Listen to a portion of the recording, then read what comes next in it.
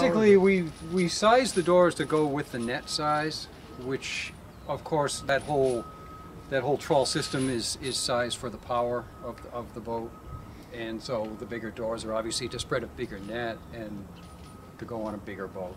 And we have the doors that we carry here go from maybe 1,900 horsepower down to a little set like this, which might be 200 or 300 horsepower. So it covers the whole range of the fleet in our area, and just about everybody.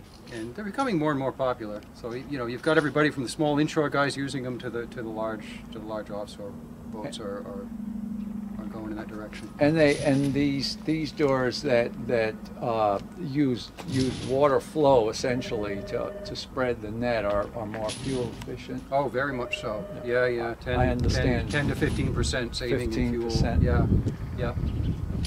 And they operate in much the same principle as an airplane wing. You know, you've got a water flow across the curved surface, which generates high and low pressure and therefore generates lift, just like an airplane wing. So they really don't need to track on the bottom to get their spread. They just do it by the pressure differential across the door surface. So.